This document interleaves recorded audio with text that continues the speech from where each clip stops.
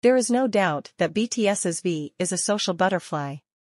Since debuting, he has showcased his natural charm and become friends with stars and people from across the world. Yet, it seems like one idol who has shocked fans with her unexpected and long friendship with the idol is none other than K-pop soloist IU. On September 12, V was the latest guest on IU's show IU Palette. While a lot of the guests are normally shy when meeting IU, the video cemented the close friendship between the two idols from the very beginning. In Korea, formality is a big deal and it impacts the way people speak to each other, whether it's due to seniority or age, so it would be assumed that V would speak to IU more politely as she is older than him. Yet, this was not the case as IU explained. We usually talk informally to each other due to the nature of the show. V was confused about the formality he should use, so they started more politely.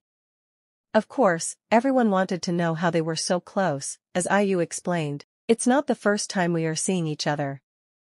V then revealed that they got close to each other after talking about their shared love of music. We got close talking about music. We can talk so easily to each other when it comes to music.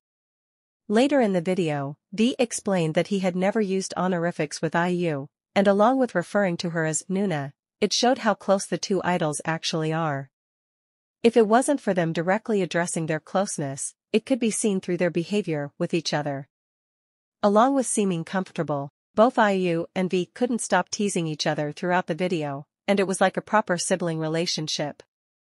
When the video was released, it was a combination of multiple clips that led armies to be surprised at how close the two idols are, especially as there haven't been many interactions between just the two outside of idol activities.